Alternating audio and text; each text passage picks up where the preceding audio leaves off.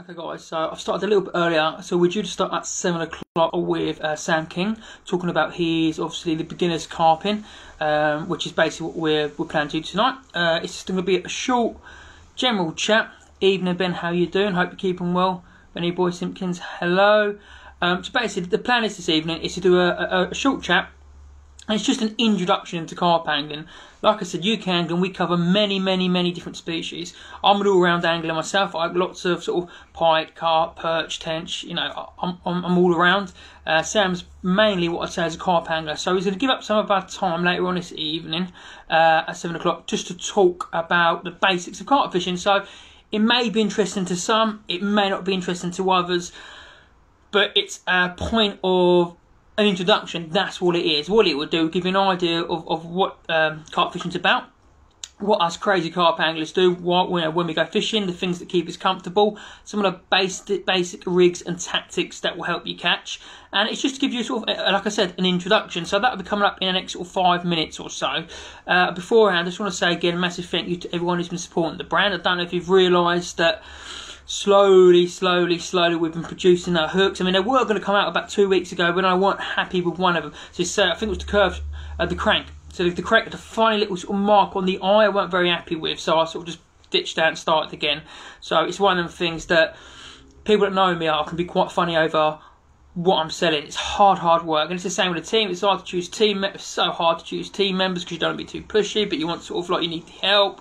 In regards to sort of all the tackle I'm bringing out, it's hard because sometimes things take a bit longer than you expect to bring them to market, but you have to check them. There's no good just ordering something from wherever and get and go, yeah, that'll do, that'll be fine, put it in a packet and send it off. We need to make big effort to check these things, bend them, pull them, check that it's all lined up nicely, none of ski width. And not only that, as people don't realise, when I do the UK angling range, especially with the hooks, Chris will vouch for this, I'm seriously funny.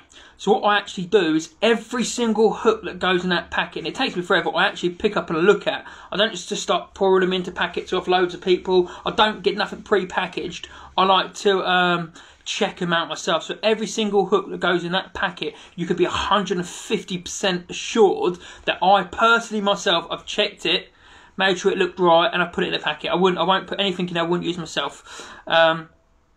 No, I won't be selling, that sort of kind of thing, Matt. I'm really fun. That's why things take a tiny little bit longer to come out. I'll have a plan, it will come to me. See, when I order something or check something, I'll find a manufacturer. I don't just go like, say, that's what I want, I'm getting.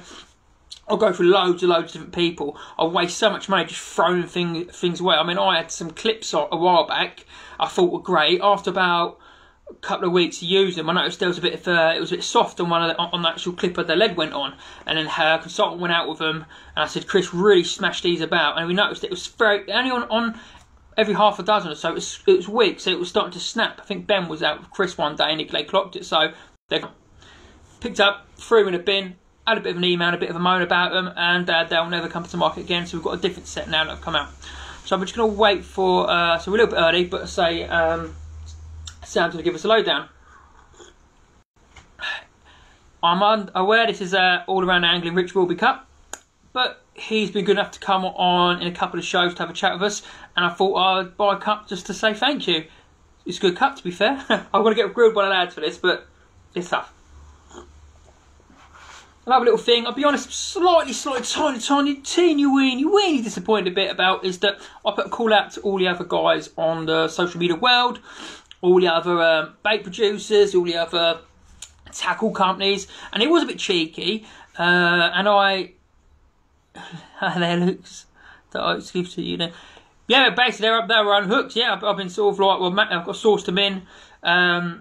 It's a little guy that makes them for me. Yeah, it seems absolutely sound. I've been really aiming off this. Put away to get to the company I've got to. It wasn't a case of just banging online and banging a company name in. This is exactly what you've had to do. It has to be a registered company, a limited company, not a registered company house limited company, which gives you a reference number. On that reference number, you then have to be proven that you can become VAT registered, which then gives you another bloody code. Once you've got them 2 codes, you can apply for another code, which then allows you to sort of import, export, and you can actually get into different places where other people can't get to because you need these 3 numbers. Some people, yeah, I know, all around the cut, Chris. I know some people probably think I'm waffling crap and it's not a fact, but I can assure you 100% that's the reason why over time you've seen the limited company thing come up, the VAT come up, all the other bits and pieces come up, and that's why it stalled a little bit, because I didn't realise I needed one bit of paperwork I had to apply for as well. So it's not been an overnight thing. I've been building this for months and months and months. So 2 seconds. So I've been working for a month. So it's not a case of I've just sort of done it without a thought. So everything I check personally, make sure they're right and make sure they're correct before I even attempt to give them out to anyone. So be assured that, yeah, I'm pretty funny about that. So, as always, I'm chucked outside into my little mini conservatory because the kids are taking up the house. The internet, I've gone onto my 4G because it seems to be a lot smoother than the Wi-Fi in-house, I suppose, because I've got about 7 kids on it. Well, not 7 kids, I've got 2 kids on it for night, this, that, and the other. So I've obviously come out and done it on the 4G. So I think some of the topics we're going to be covering with Sam are going to be just basic equipment. Also things like type of venues that would be good for beginners angling. Thanks, Chris. I know they're good hooks. People probably say you're biased, but obviously I've thrown so many away where I've sourced them and not been happy with them. It's no. So let's try and get Sam.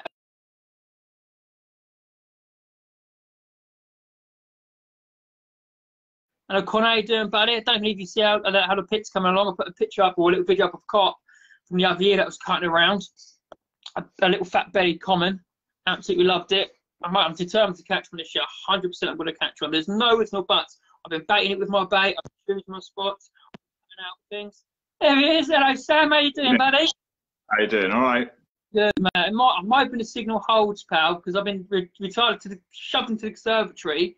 Because the kids are sort of like took up the house. You know what it's like. They're all on their fortnight. They're all on their... I've sent mine out for the evening. No, they're all upstairs out of the way. No, I'm in a cold conservatory.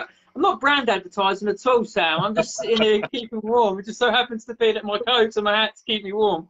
It's all good, mate. All good. So firstly, Sam, really appreciate you taking your evening out to do a little chat about for beginners carping for people, because you know we assume everybody knows what carp fishing is. We assume everybody knows about the ins and outs of carp angling, but not everyone does. I mean, people forget this course anglers, match anglers. So in regards to carp fishing, what would you say? What makes carp angling, Sam? What would you say in regards to what makes it what it is?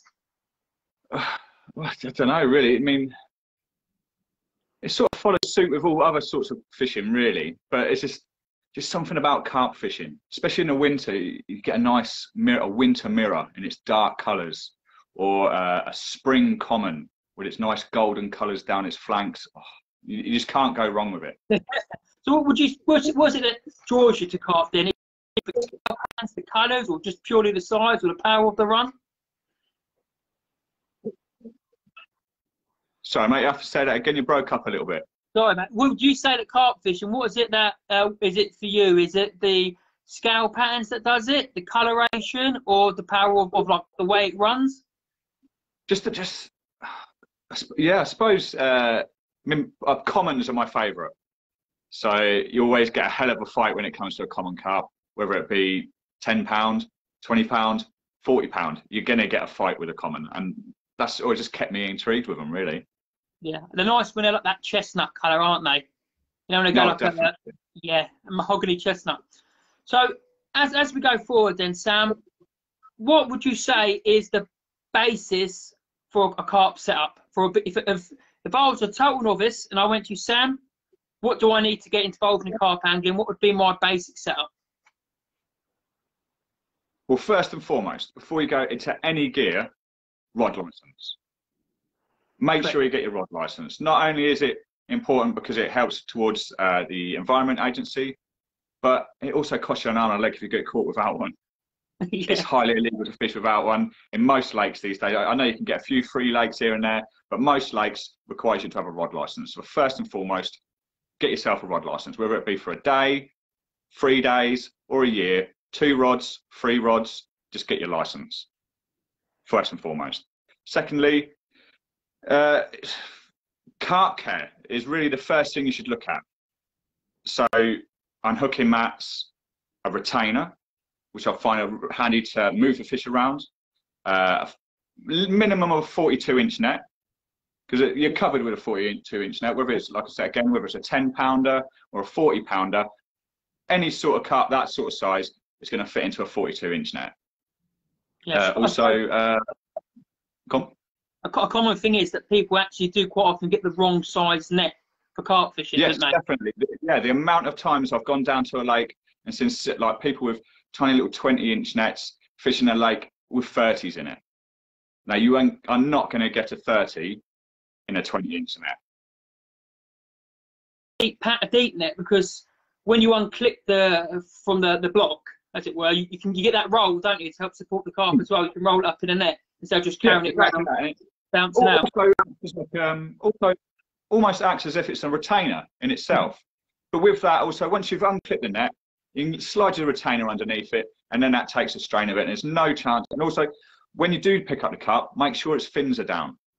Don't go picking it up willy-nilly. Have a little check, just tilt it to one side, tilt it to the other side, make sure that its fins are flat against its body. Last thing you want to go and do is cause it any more harm than what you already have putting a hook in its mouth. Awesome. Yep. Touching on also other things with safety, forceps. Sometimes it can be quite fiddly as a beginner to get a hook out the carp's mouth, and the last thing you want to go and do is flick its body around and you get stung with a hook in your hand. So a pair of forceps, they don't cost the earth, and they're handy to have. And then lastly on carp care, some propolis. Because accidents happen, they catch themselves on the line, a scale will fall out, or the hook's pulled slightly at their mouth or something like that. Little bit of the propolis on there, rub it over with a little bit of water so it sets in, and it's set, the fish is fine. And that's like a plaster for a carp, isn't it, for a damaged carp? Yeah, basically. Yeah, basically. Awesome. So basically, that's it really on the safety side of things. Next sort of thing is the form of carp fishing. So primarily, I've narrowed it down to 3 different forms. So you can have bottom fishing, zig fishing, or floater fishing, which is surface fishing. Now, obviously, with today's being a beginner's side of things, I'm just primarily going to look at bottom fishing. So I can see intermediate is more of a zigs and floater sort of style. So we'll just stick with bottom fishing today. So with bottom fishing, the basic sort of kit you're going to need is some sort of alarms, buzz bars, a pod, or some single bank sticks, swingers and bobbins, which give you a sort of indication during the day and also of like a backdrop, which I'll get into detail what a backdrop is in shortly. Then your rods, what size rods you want and what test curve. Now, being a beginner, you don't want to go ridiculously strong rods. So you don't want to go for like a 4-pound test curve rod where you're banging it out 200 yards. There's no need for that as a beginner. Yes, it's going to cost a little bit more in the long run once you upgrade and stuff like that, but that's the beauty of fishing. You can upgrade gradually. So if you look at, say, getting yourself a 12-foot rod with just like a 2.5-pound test curve strength on it, that's a good all-rounder. I mean, I've had carp up to near 40-pound on a 2.5-pound test curve rod, and it's played it wonderfully. So you can't really go wrong with that side of things. Then there's reels. Now, in the carp fishing world, it's becoming quite popular at the moment to have non-bait runner reels where you control everything on the drag. So when you strike, you put your hand over the spool, and then you strike into it, and then you tighten the clutch, and then you wind into it, and you play it on the clutch, undoing it, tightening it as you go. But then there's bait runners. Now, I'm a massive believer in bait runners. I've always used them, and they do exactly what they say on the tin. Yeah, I mean, for a beginner, you just literally you're clicking it on the back, aren't you, with a bait runner? Yeah, exactly that. More reason for beginners to jump in on the bait runner one, because all it is, you cast out, you set your rod, you put it in the alarm, put your hanger on, and like you say, you just click on the back of the reel, or on some of the reels just on the front as well. Just click the bait runner on, and away you go. Next one, line. Line quite important as well. Now, in the beginner scene, I'd say a 15-pound line is a good all-rounder. It's going to sink well when you cast out. It's strong enough to pull you away from snaggy areas and stuff like that. But at the same time, it's not so heavy that you can't cast far with it. I've found through my experiences, a heavier line is harder to cast. So a 15-pound line is perfect all-rounder, really. And then a set of scales. We all need scales. The amount of times I've seen on other pages, oh, I've caught this fish and it's a lovely fish, but I haven't got to wait for it because I didn't have scales. Yeah, and without scales. £30 very quickly, didn't they, with no scales? Isn't it? Exactly that. To save any arguments, just pop a set of scales in your bag. They don't have to be marvellous. They all work pretty much the same. Now, obviously, when you're carp fishing, it's handy to have a half decent set of scales, say up to, I don't know, 50, 60 pounds, because that's the sort of fish that we can get in this country. But definitely, scales and a weigh sling. You can weigh the fish in the retainer. Some of them have like a little metal ring on the handles there, but some of them don't. So if in doubt, just get yourself a weigh sling, keep it in your rucksack. Jobs are good. Awesome. Rigs. Now, I don't want to go into too much detail because I know we've got one of our other members, Jason, in a couple of weeks' time doing a talk on rigs. So I'm not going to go into too much detail. But in the beginner side of things, I'd say a pre-tied rig would be handy to go for because you're still learning. Now, myself, I've only got into tying my own rigs in the last, 2 or 3 years. I've just been buying pre-tied ones before that, and they've worked wonderful for me. There's a massive selection you can get. You can get massively branded ones. You can pick some off of eBay and stuff like that. But just to save, because when you're first starting, you're taking in a lot of information at the same time. Exactly. Just to save getting bombarded, just get yourself some pre-tied ones. And you don't want to tie them wrong, do you? So if you exactly. I mean, I'd say a half decent pre-tied rig. You're comfortable knowing that it's going to be tied correctly. The swivels are going to be in the correct places. If you do hook, when you hook onto a carp, it's not going to straighten. It's not going to snap. It's not going to get sort of left out there as a dead rig or anything like that. So exactly that. Yeah, exactly that. 100%. And then with the pre-tied rigs as well, look at leads. Now, depending on the venue you're fishing, I mean, I fish with a 3-ounce lead myself when I'm fishing a distance, but when I'm fishing short distance, just a 2-ounce lead will do just fine. It's just enough to give it that little bit of resistance on the hook, and the fish takes it, bang, it hooks in their bottom lip perfect, and they're away. Also tubing. Now, you can get lead core tubing, you can get normal tubing. I'm a massive believer in a lead core tubing because it helps the rig set down when it's going down to the bottom and everything laid nice and flat on the bottom of the lake. Like the tungsten tubing you can get now, can't you? Yeah, the tungsten tubing, yeah. And then there's clips, like you were saying earlier at the beginning of the stream, lead clips. Just get half decent lead clips, really, like the ones that you're selling at the moment. They're perfect. Do exactly what they say on the tin. Clip the lead on, and you ain't going to lose anything. But at the same time, if you do snap up, it's easy for the fish to discharge the lead, and they're not swimming around with a 2.5, 3-ounce lead banging against them. I've seen before, Sam, that people they force that on so tight that when the lead's slapping around, it don't actually come off the sleeve. So you only have to go on a few notches, is it, on the lead? When you put it on? Exactly that. You'll see on the top of the clip there'll be little ridges along as it goes, and just 2 or 3 little ridges on with a rubber stop there, easy as. Oh, awesome, brilliant. And then knots. Again, I'm not going to go into too much detail because obviously Jason's going to go through a few more knots and whatnot on the rig thing that we're doing. But personally, I use a 5-tone grinner. Nice and easy knot to learn, and it's strong as hell and easy to learn. Yeah, so it's a beginner's knot basically, and it will save you. Basically, yeah. Yeah, cure out. And then bait. Baits can be a massive pain in the bum. It's a big minefield of bait, isn't it? There's so much of it out there. There's so much variety as well. You could go for like natural sort of baits like corn and bread. And then you've got boilies. Then you've got particles. Really, I would say when you're approaching a lake, speak to the bailiff. He knows what the fish are being caught on. Even if you're going down there and you're not fishing, just have a chat with the bailiff. Obviously, socially distanced. Distance, of course. Speak to him. Find out what the fish are coming out on. That way, you're not wasting your money on hundreds of kilos of boilies or hundreds of kilos of particles when the fish aren't eating that. If they're eating on sweet corn, get yourself a couple of tins of sweet corn, or make myself. I use frozen sweet corn, Yeah. and it worked wonders. And a couple of rubber sweet corn on the hook. Sorry. Yeah, it doesn't have to cost a fortune, does it? I mean, No, definitely not.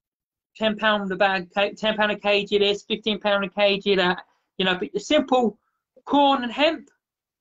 That'll do. It worked brilliantly. Worked brilliantly. I mean, I've had so many catfish, not just carp, on corn and boilies and stuff like that. It's not. You'd think being a catfish, it'd be going for like live baits, dead baits, but all sorts of fish. And that's the thing with the bait as well. Every fish pretty much eats the same fish as what carp do. Carp primarily are a trashy fish. They eat anything.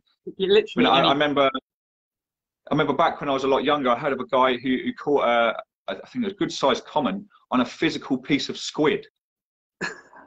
Of all things, a tentacle of squid. So they can pretty much eat anything. And like I say, if you speak to the bailiff, he can aim you in the right direction of what bait's working for that particular venue, and that way you're not wasting your money. Exactly.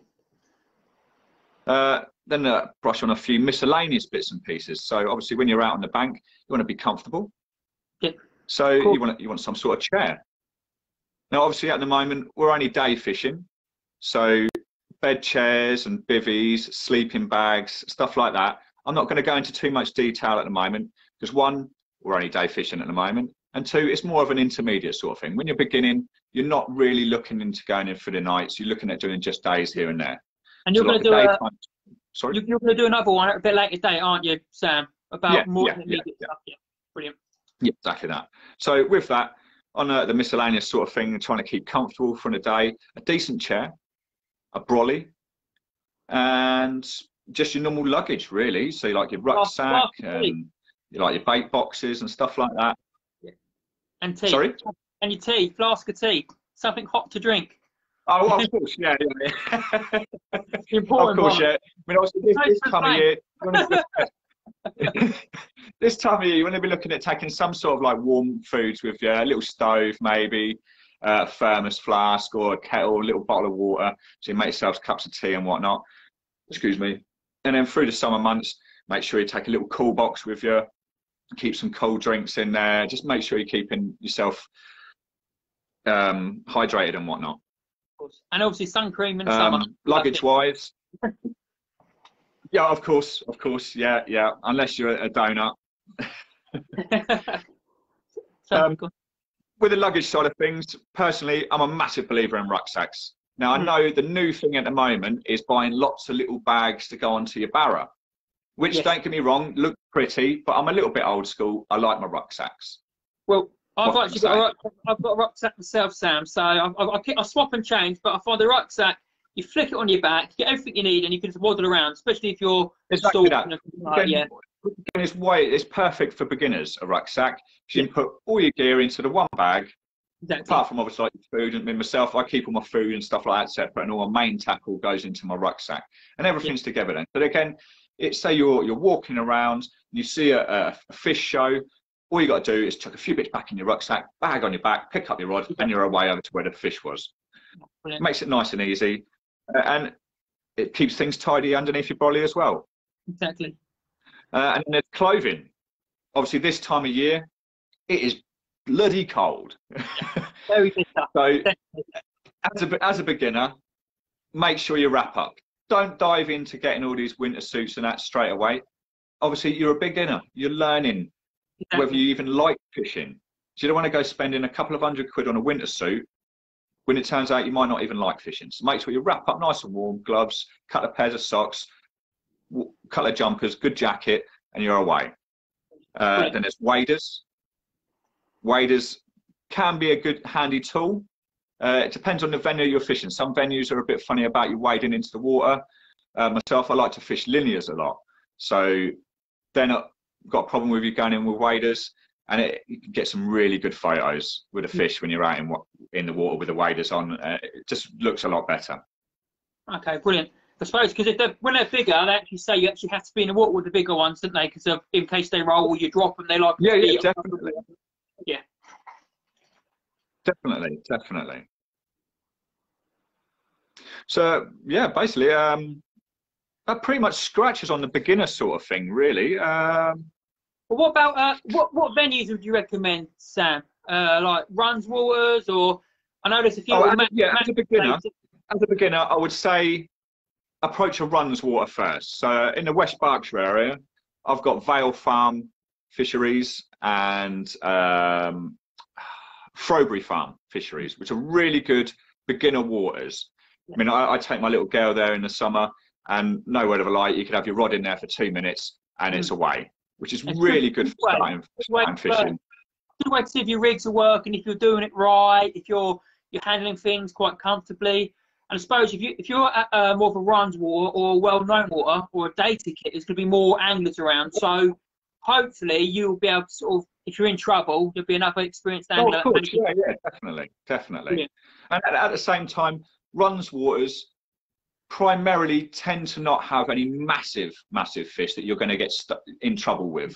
So you sort of aim at like a 10, 15 pound maximum sort of fish. It's a good step to start with catching carp. Yeah. Well, Sam, that's been brilliant, mate. I really appreciate your time. You've been spot on. You've gave us a breakdown of what carp fishing equipment you need. You've touched on safety, some basic baits, rigs. So it doesn't have to be overly expensive. And I think one of the by all means, when you first start, fish to your means. Don't go buying out all the top end stuff.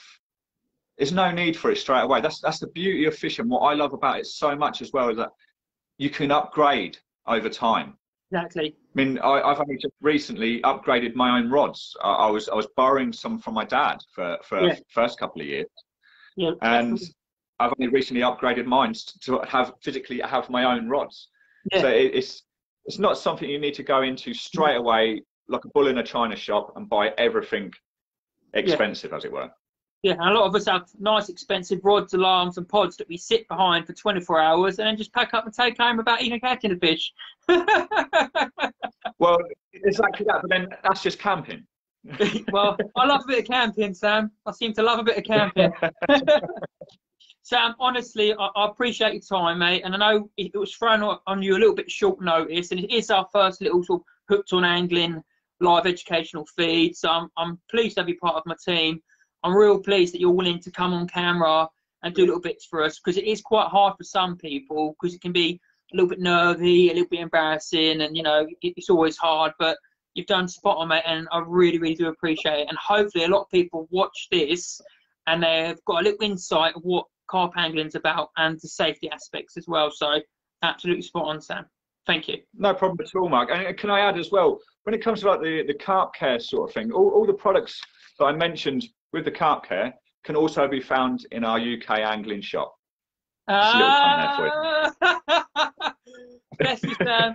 Thank you, mate. That's all right, mate. I think we're going to wrap this up now. I think we've bored people enough, but it's a good insight into it, isn't it? I mean, not everyone likes carp. We're going to do lots about roach. We're going to actually do bream. Everyone loves a good bream, don't they, in the carp world? Well, why not? We're going to do lots about the bream, but I said we've got Jason doing some rig talks, and it's a shame because if he wasn't having to do all this social distancing, we'd be doing this down the lake, which would be nice on a sunny day, you know, and then hopefully, of course, yeah. People will be able to join us down there on the bank. We'll be able to show them things as well. So, like I said, mate, it's been awesome. So I'm going to get you booked in for the next episode into intermediate. Then we're going to go advanced. So we're going to do the 3 stages of that, Sam. Yeah. Sound. Bless you, Sam. I'm going to cut you off now, bud. I don't know if I'm going to lose you or I'll do this. Right, so. I'll on that note, remember, educate, encourage, and inspire. And I'll catch you boys in the next one. Bless you, Sam. Thank you, pal. Cheers, mate. Take care, mate. Ta-da. Well, I can't say a better thank you to Sam for taking his time. You've all been really, really great. We try not to do this for too long because we know that other things are going on. You know, so we're trying to try and do always on a Sunday at 7. We're not going to do next Sunday at 7, and it's going to be Monday at 7 because Jason informed me. I don't want to upset anyone because it's because it's Valentine's Day. So we've got lots of plans for the other half, so we can't be talking about fishing on Valentine's Day. Day after we can. On the day, you can't do that. We are also, because we've got quite a lot of people interested, we're thinking about potentially doing a Wednesday slot as well, because we've got so many topics to cover, exactly how we've just done with Sam. about match, course, pike, predator. I've got Dave Mutton ready to go, so I need to fit him in somewhere as well. And again, I was saying before we dropped on with Sam, I was a little bit disappointed because spoke to lots of other companies and other groups. You know, it's not all about numbers. We don't, you know, you might have a group with only 200 people in, just starting off. You're welcome to join us on this little live feed. We're not, you know, saying you only can come on if you've got 5,000. If you've got 200 members, drop us a message and we'll arrange to do one of these with you. It's all about helping out each other. It's like I said before, and I say it again, it's not a brand thing. It's an angling community thing, and we are an angling community, so we need to band together. Anyway, guys, as always, Sam stole off me. When you're on the bank, encourage, educate, and inspire. Anyway, guys, God bless, stay safe, and we'll speak to you. We'll see you next time.